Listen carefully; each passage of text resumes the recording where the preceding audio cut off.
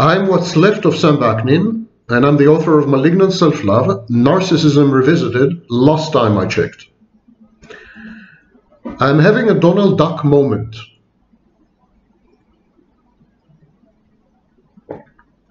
Don't ask. Here's a new Surgeon General warning. Too much Sam Vaknin could be dangerous for your health. Take him in small doses. And today, I'm going to discuss interesting topics. And they're interesting because they interest me, of course. So, what is the soul? Can we ever access another person's mind? What do artists do? Why do we confuse art for reality when it is actually a manifestation or reification of a fantasy? Do artists bridge between minds? Do they constitute a bridge between minds? Or a tunnel between minds, like wormholes? And what does narcissism have to do with all this? Narcissism, never forget, is a confluence, a nexus, a combination of fantasy and reality. So, is narcissism perhaps a form of art? And are narcissists artists?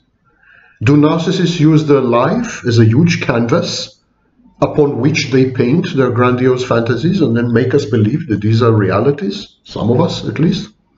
And what is the shared fantasy if not an artistic space? A gallery where the narcissist exhibits his latest oeuvre, his latest creations. And in this sense, perhaps the narcissist is godlike, because he creates his own space, within which there's a whole world, a whole universe, a cosmos of everything. So, these are the topics of today's conversation. It's a bit philosophical, but I think if you listen to it carefully, you could gain insights into the mind of the narcissist that are difficult to obtain by other means. We are all creative to some extent. We cook a good meal, we are being creative.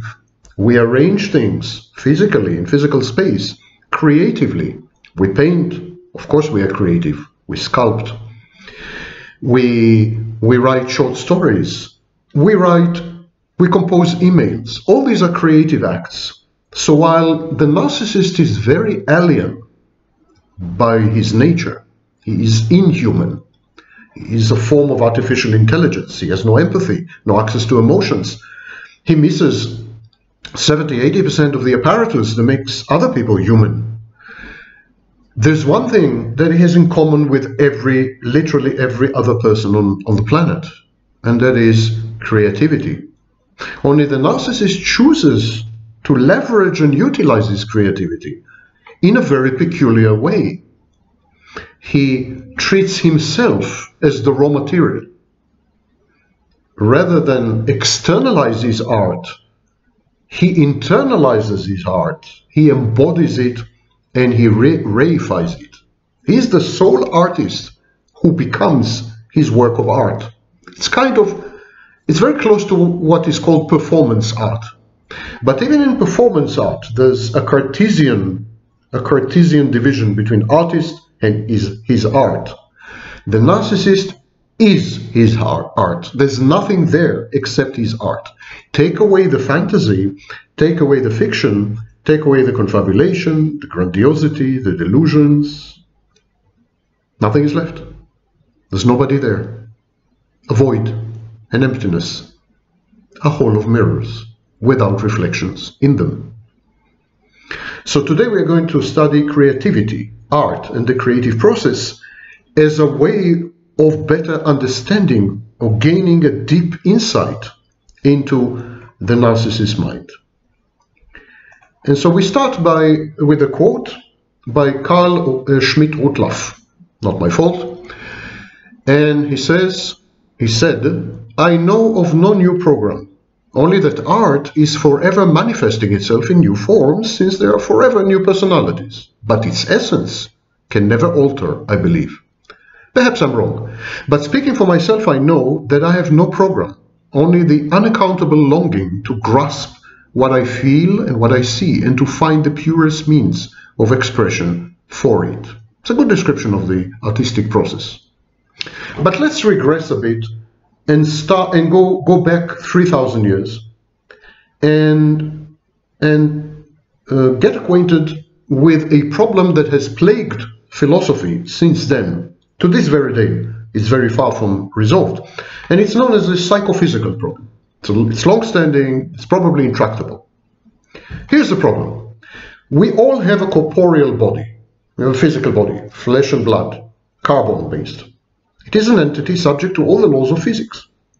Yet we experience ourselves, our internal lives and external events, in a manner which provokes us to postulate the existence of a corresponding non-physical complement. It's like we all say, yeah, we have a body, but there is someone inside the body. It's like an empty apartment inhabited by a tenant. And this corresponding entity, this tenant, ostensibly incorporates a dimension of our being which, in principle, can never be tackled with the instruments and formal logic of science. It's like a non-scientific thing. So we use faith, we use mysticism to gain access to this alleged, ostensible entity. I'm saying alleged and ostensible because we are still a long way from proving that such an entity exists. Or, as many mystics would tell you, there's no way to prove it, in principle. So a compromise was proposed a long time ago. The soul is nothing but our self-awareness. It's introspection. It's the way we experience ourselves. But of course, it's a cyclical thing. It's a tautology. It's a flawed solution because it assumes that the human experience is uniform, unequivocal, and identical. And it also assumes that there is a self that does the introspection. So instead of soul, we have a self. We have a plurality of entities. We are multiplying entities, which is very bad in science. And maybe the human experience is uniform, unequivocal, and identical, but there is no methodologically rigorous way to prove this. You may be experiencing the world totally differently to me. We have no way to objectively ascertain that all of us experience pain, for example, in the same manner, or that the pain that we experience is the same for all of us. This limitation on our knowledge prevails even when the causes of the sensation are carefully controlled and monitored, for example, in scientific experiments. A scientist might say that we can map and pinpoint the exact part of the brain which is responsible for the pain. By the way, this very sentence is wrong, because it assumes a causal relationship. The truth is that we can map and pinpoint the exact part of our brains which lights up in response to pain. That's all we can say. Moreover, science is even able to demonstrate a monovolent relationship between a pattern of brain activity in situ and pain. So there is this. Every time you have pain, a certain part of your brain lights up. In other words, the scientific claim is that patterns of brain activity are the pain itself. But this is a ridiculous claim. It's a fallacy. Such an argument is prima facie inadmissible. The fact that two events coincide, even if they do so always and without fail, does not make them one and the same. If A and B happen all the time simultaneously, it of course does not mean that A is B. Brain activity and pain happen all the time, at the same second, but it doesn't prove that they're the same. David Hume. The serial occurrence of two events does not make one of them a cause and the other an effect. And we have a saying, correlation is not causation. Similarly, the contemporaneous occurrence of two events only means that they are correlated. A correlate is not an alter ego. It is not an aspect of the same event. In other words, activity in the brain appears when pain appears, but it by no means follows that it is the pain. A stronger argument would crystallize if it were convincingly and repeatedly demonstrated that playing back these patterns of brain activity induces pain. Even so, we would be talking about cause and effect rather than about an identity. If I could replay the brain patterns and you would feel pain, it doesn't mean that the brain patterns are the pain. For example, maybe they are causing the pain. Or maybe there's a third There's a third component, third part of the brain that is involved. And it detects the patterns and then it causes pain. I mean, you never know. There's no way to prove that they are one and the same. The gap is even bigger when we try to capture emotions. Pain is simple. I can take a pin and prick myself. I'll have pain. That's the simplest, most basic, most primitive thing. Everyone experiences pain. Even, I mean, animals, everyone. But imagine trying to capture emotions or sensations. And imagine using this crude, blunt, recently invented instrument called language to capture these things which preceded and anteceded language by millions of years. This seems close to impossible. How can one even half accurately communicate one's, for example, anguish, love, fear, desire? We can hardly communicate hunger and thirst accurately. We are prisoners in the universe of our emotions, never to emerge. And the weapons at our disposal, language, are rusty and useless. Zen Buddhism says this. Language actually distorts, doesn't help. Each one of us develops his or her own idiosyncratic, unique emotional language. It is not a jargon or a dialect because it cannot be translated or communicated. Our private internal language cannot be translated or communicated. No dictionary can ever be constructed to bridge this lingual gap. I feel love, you feel love. Is there a dictionary that can tell me what's your love like? How you experience your love? What goes on in your mind, or whether even if you do you have a mind? I don't know if you have a mind. You claim to have a mind. What if you're programmed to claim that you have a mind, but you don't actually have a mind? We know nothing about other people. In principle, experience is incommunicable. People in the very far future may be able to harbor the same emotions chemically or otherwise to induce them, so that, I don't know, I'll take a pill, you'll take a pill, and we can be assured and ascertained by the manufacturer. The manufacturer will give us a money-back guarantee that if we take the same pill, we'll experience the same emotion. Even that is ridiculous. Because how can we prove that we had experienced the same emotions? One brain could directly take over another, maybe. And then maybe we could feel the same. So maybe in the future there will be technologies where one brain will kind of become dominant and the other will become submissive or client brain. Yet even then, these experiences will not be communicable.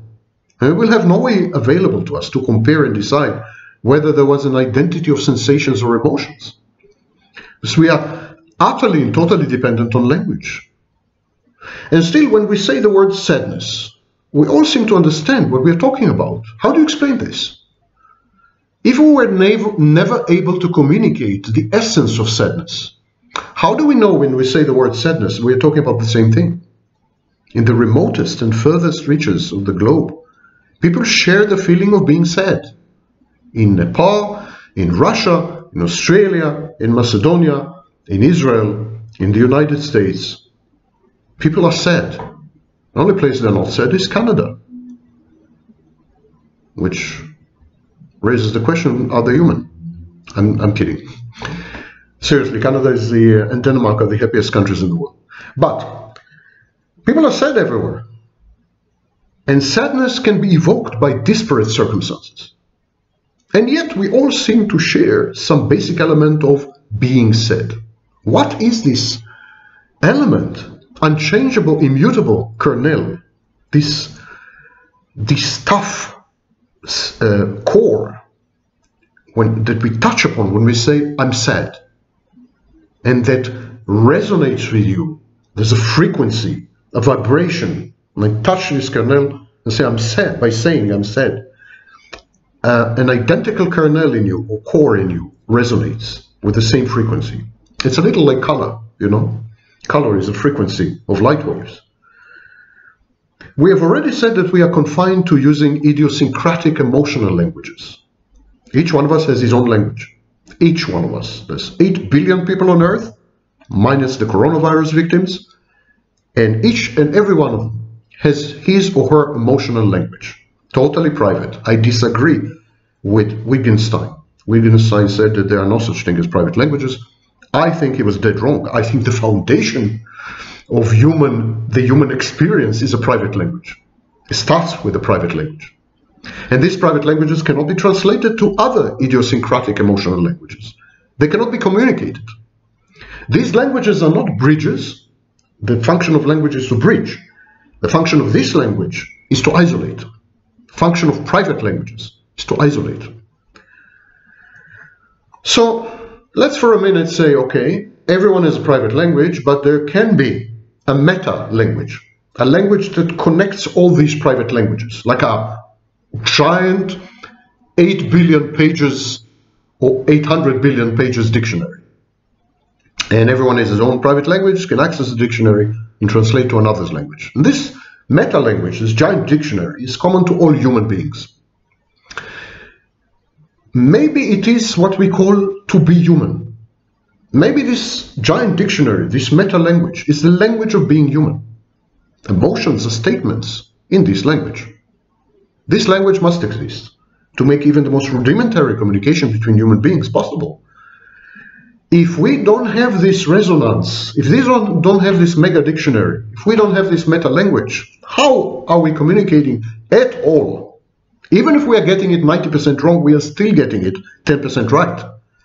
And this 10% right must be based on something common. This is where narcissists are excluded.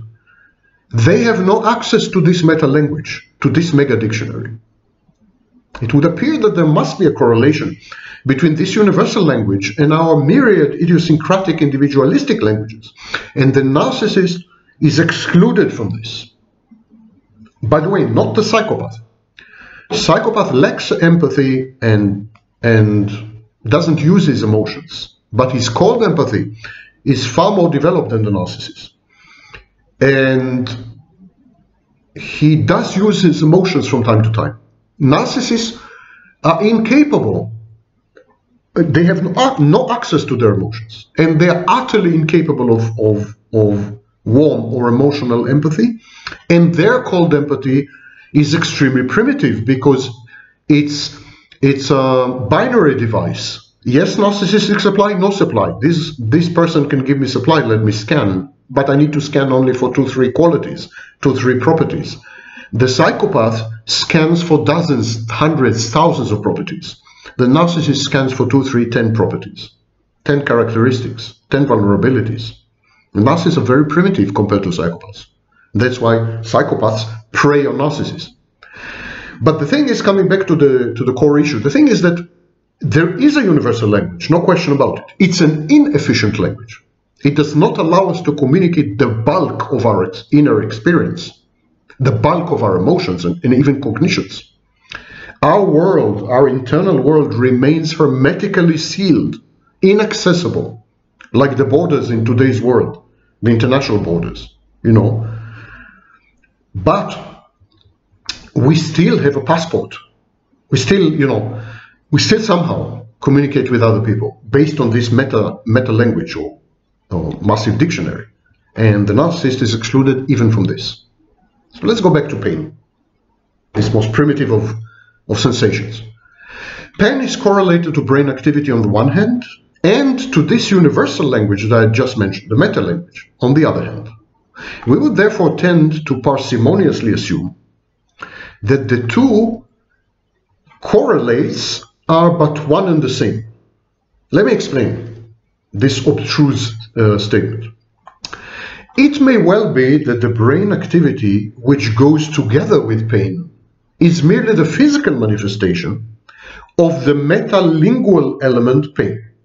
In other words, there's this mega dictionary, and in this enormous dictionary, there's an entry for pain, in the letter P, entry for pain, page 20,467,444. There's an entry for pain. And so what happens is the brain activity is how we react to the word pain in this dictionary. It is the word pain in the dictionary, in this mega dictionary, in this meta language, is the one that creates the patterns of electrical activity, biochemical activity in the brain that correspond to pain. We feel pain, And this is our experience. It's unique, it's incommunicable, it's expressed solely in our idiosyncratic language.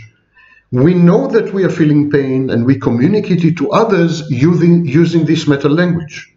As we use the meta-language to communicate to others, as we use this universal language to communicate to others, the very use or even the thought of using this meta-language provokes the kind of brain activity which is so closely correlated with pain. But you say, wait a minute, even if we don't communicate our pain, we still feel our pain. It's not true that communicating our pain is a precondition for feeling our pain. Well, I'm sorry, that's not true. For example, we can hypnotize someone to not feel pain. It seems, and what is hypnosis? It's communication. Hypnosis is a communicated message. I can hypnotize you and then amputate you and you will not feel pain. So pain seems to be intimately linked to communication, to messaging, to signaling. And indeed, if you think about it for a minute, most emotions, especially maybe pain, they signal something. They signal something to other, first of all to ourselves, but then to other people, to the environment. They motivate us to interact with the environment in highly specific ways. For example, we're hungry, we seek food. We're in pain, we avoid the pain. We shun the pain, the source of the pain. Especially when we're married. So, it seems that emotions, sensations, are intimately linked to the use of language. Moreover, we know that we can induce emotions by talking. I can cause you to cry. I can cause you to laugh. I just did, I hope. I can use language. That's the essence of psychotherapy. We use talk therapy, we use language to induce changes, especially emotional changes. But we can also use language to cause pain and other things. I mentioned hypnosis, but not only hypnosis. What is the placebo effect? What's the nocebo effect? It's when we give people totally innocuous, innocent, neutral substances and we convince them that these are medicines. There's a famous experiment. People were given water. They were told it's alcohol. And they had bodily manifestations of alcohol intoxication. A few of them blacked out. And they drank water. There was not a trace of alcohol in what they drank. So they were told it's alcohol. Their body reacted. They also emotionally reacted. Their empathy changed. Aggression levels went up. Sexual promiscuity went up. It is important to clarify that this universal language that I mentioned, meta-language, it could be a physical thing. Maybe even genetic. I don't know where the dictionary is. Maybe Jung was right. Maybe this is a collective unconscious. Maybe it's in the genes, encoded somehow in the DNA. We know nothing about the DNA. Maybe 10%. We don't know. The vast majority of DNA is kind of trash. We used to consider it as trash until recently, until we discovered that it's very meaningful. And we used to think that 90% of the brain is glia. Now we know it's not true. I mean, we don't know yet. We may, a point in the future may come where we locate this meta-language. Nature might have endowed us with this meta-language to improve our chances of survival. Because to survive, we must cooperate. We are a cooperative species. Teamwork, zone political, we work together. We don't survive very well as loners, as we are discovering now in social distancing. Communication of emotions is of unparalleled evolutionary importance, and a species devoid of the ability to communicate the existence of pain, for instance, would surely perish. You see, fear. You communicate fear, everyone runs away. You saved a few souls, a few people. You communicate your pain, people avoid. People avoid the source of the pain. So you saved them some pain. Pain is our guardian against the perils of our surroundings. So let's summarize this section. We manage our interhuman emotional communication using a universal language, which is either physical or at least has strong physical correlates. I believe also in the brain. And the narcissist is excluded from this. He is not part of this compact. Not only the narcissist, by the way. Many people with autism spectrum disorder are also excluded from this dictionary. Ironically, not so the psychopath. He is not excluded. Perhaps because psychopathy or antisocial personality disorder, but especially psychopathy, is not really a mental health issue. It's more of a brain disorder, similar to, shall we say, schizophrenia. And schizophrenics are not excluded from this language. They are not. Schizophrenia is a different issue altogether. It has to do with the cohesion of the self and hyper-reflection and other, but they are not excluded from this language. The function of bridging the gap between our private idiosyncratic languages and the more universal language was relegated to a group of special individuals. These individuals are busy constructing bridges between our inside and its language and the outside and its language. And this group of people are called artists. Artists, people who make art. It is the job of the artist to experience mostly emotions and then to mold their experience into the grammar, syntax, and vocabulary of some kind of universal language. It is their job to communicate to us the echo of their own private idiosyncratic language. It is very interesting to note that we can understand art. It may be the only proof available that all our private languages are actually one and the same. Because the artist translates his or her private language into art. If private languages were massively dissimilar, if they were disparate, if they had nothing in common, we would never be able to understand the artist's art. His art reflects his language. To understand him, we must have something in common, we must share some elements with his language. So it means our private language and his private language has a lot in common. Artists are forever mediating between us and their own experience. Rightly so, the quality of an artist is measured by his ability to loyally represent his own unique private language to us.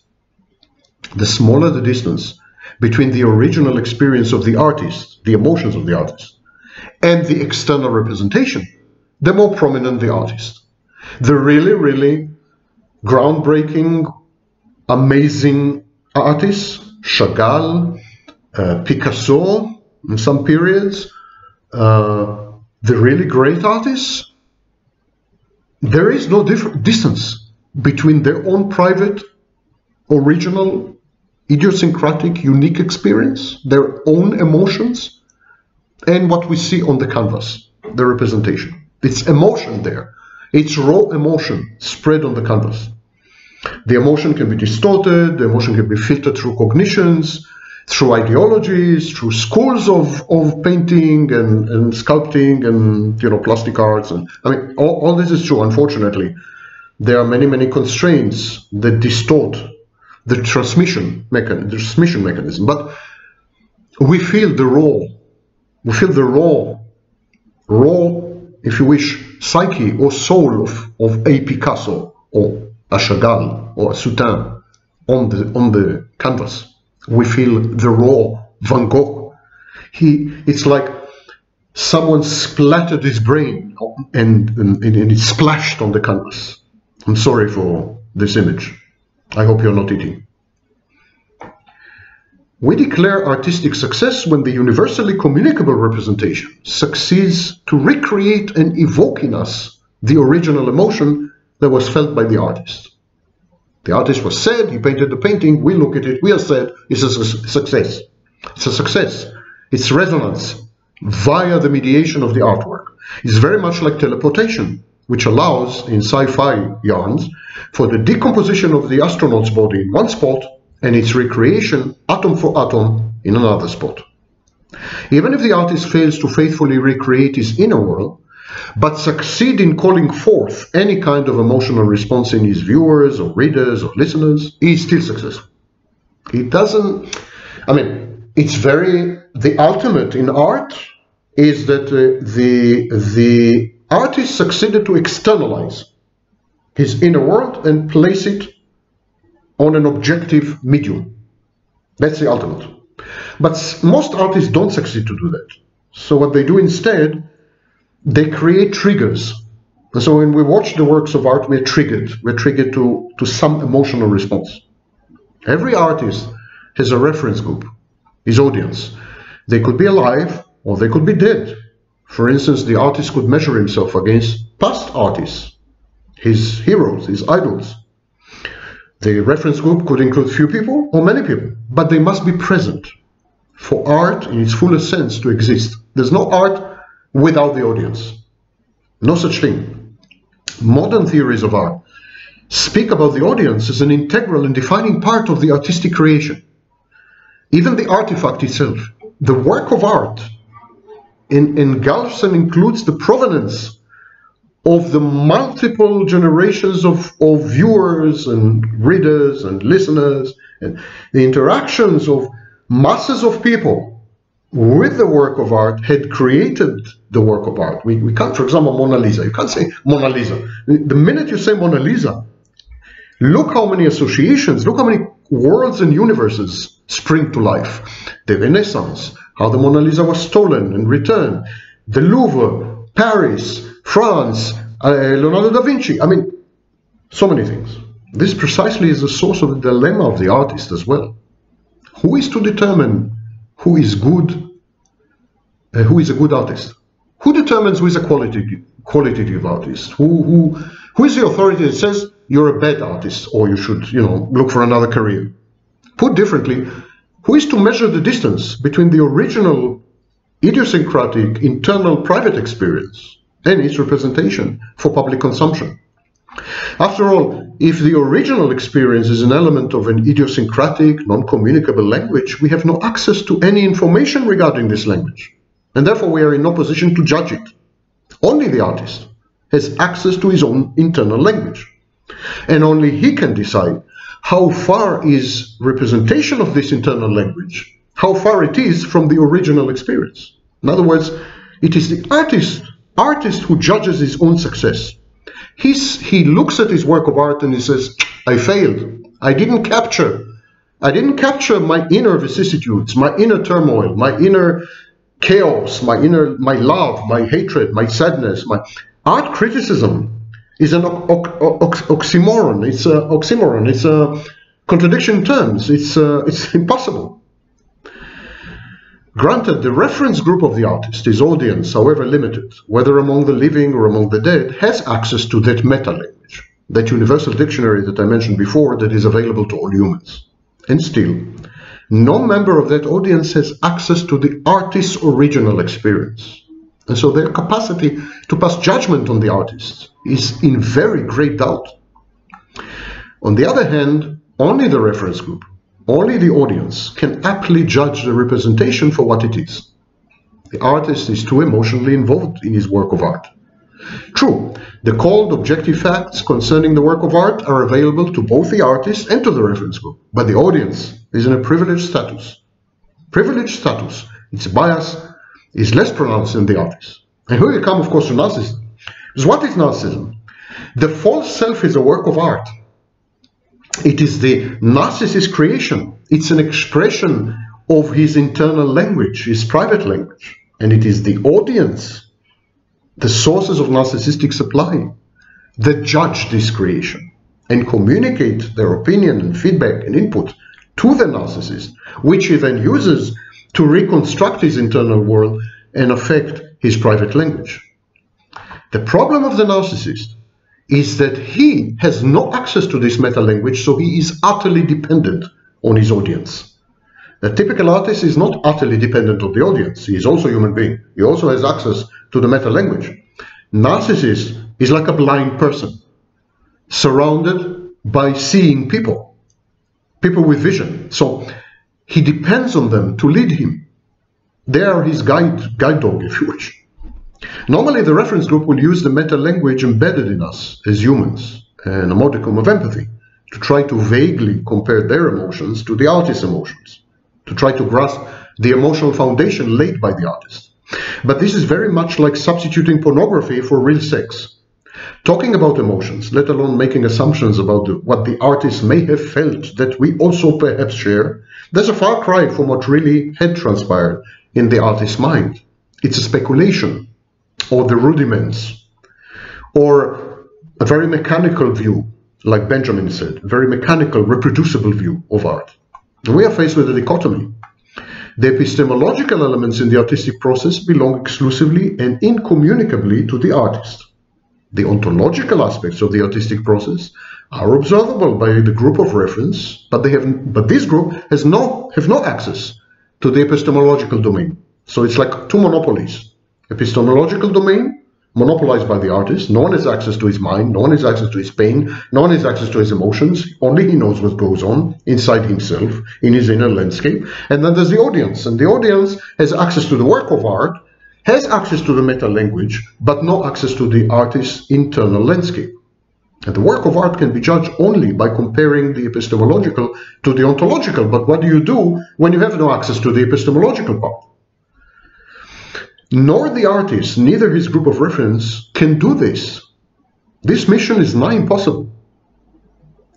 Art is a massive failure at communication because one of the two parts of the equation is monopolized and inaccessible. And you know what? I'll go even further. Even the artist, very often, frequently, has no access to that part, to his inner world, to his private language. And especially if the artist is narcissistic, forget about it. So an artist must make a decision early on in his career. Should he remain loyal and close to his emotional experiences and studies and forego the warmth and comfort of being reassured and directed from the outside through the reactions of the reference group? In other words, should he go commercial? Should he not go commercial, I'm sorry. Or should he consider the views, criticisms, and advice of the reference group in his artistic creation? In other words, go commercial.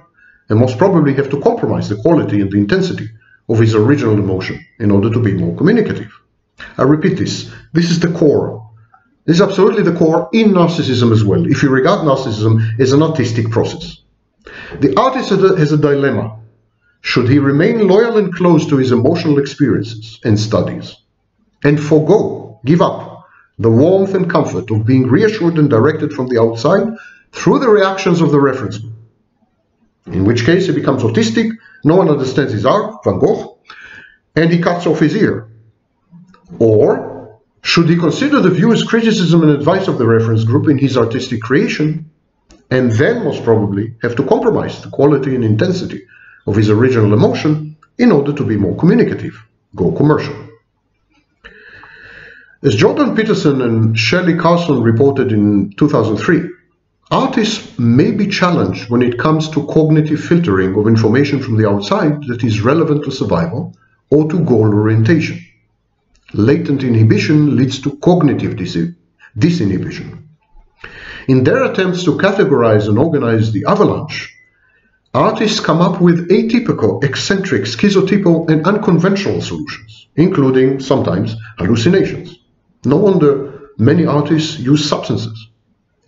Artists get immersed in their inner world at the expense of reality and personal needs, such as self-care or social functioning. And so I'm quoting from The Unleashed Mind, Why Creative People Are Eccentric by Shelley Carson, Scientific American Mind, May-June 2011. And she says, a brain imaging study done in 2010 by investigators at the Karolinska Institute in Stockholm suggests the propensity for both creative insights and schizotypal experiences may result from a specific configuration of neurotransmitter receptors in the brain. Using positron emission tomography, PET, Oyan de Manzano, Frederick Uhlen, and their colleagues examined the density of dopamine D2 receptors in the subcortical region of the thalamus in 14 subjects who were tested for divergent thinking skills. The results indicate that thalamic D2 receptor densities are diminished in subjects with high divergent thinking abilities, similar to patterns found in schizophrenic subjects in previous studies. Are you listening to this? People with divergent thinking and with original thinking. All artists are people with highly original thinking, the most original thinking, their own private language. These people are similar to schizophrenics. The researchers believe that reduced dopamine binding in the thalamus, found in both creative and schizophrenic subjects, may decrease cognitive filtering and allow more information into conscious awareness. Clearly, however, not all eccentric individuals are creative. Work from our lab, says Shelley Carson, indicates that other cognitive factors such as high IQ and high working memory capacity enable some people to process and mentally manipulate extra information without being overwhelmed by it. Through a series of studies, we have in fact shown that a combination of lower cognitive inhibition and higher IQ is associated with higher scores on a variety of creativity measures. The shared vulnerability model suggests that at least a subgroup of highly creative individuals may share some, but not all, biological vulnerability factors with individuals who suffer from psychotic illnesses, such as schizophrenia.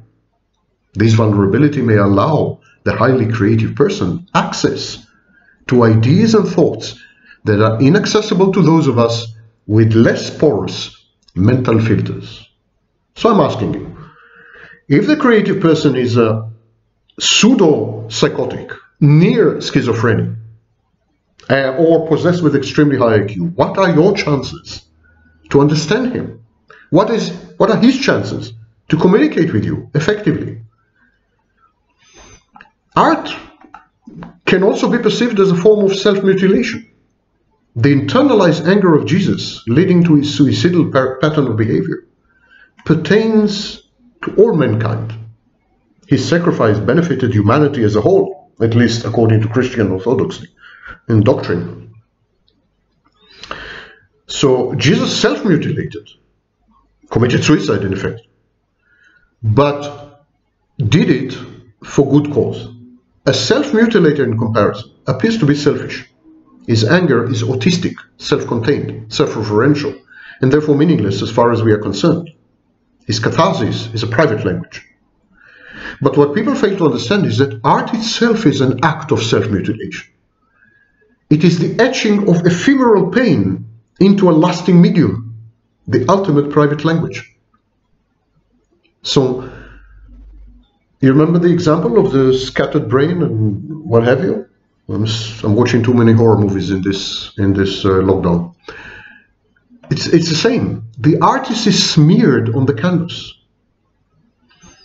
People also ignore at their peril the fact that only a very thin line separates self-mutilation, whether altruistic like Jesus or egoistic like the artist, and the mutilation of others, serial killers, Adolf Hitler, who considered himself an artist, a failed artist, but still an artist.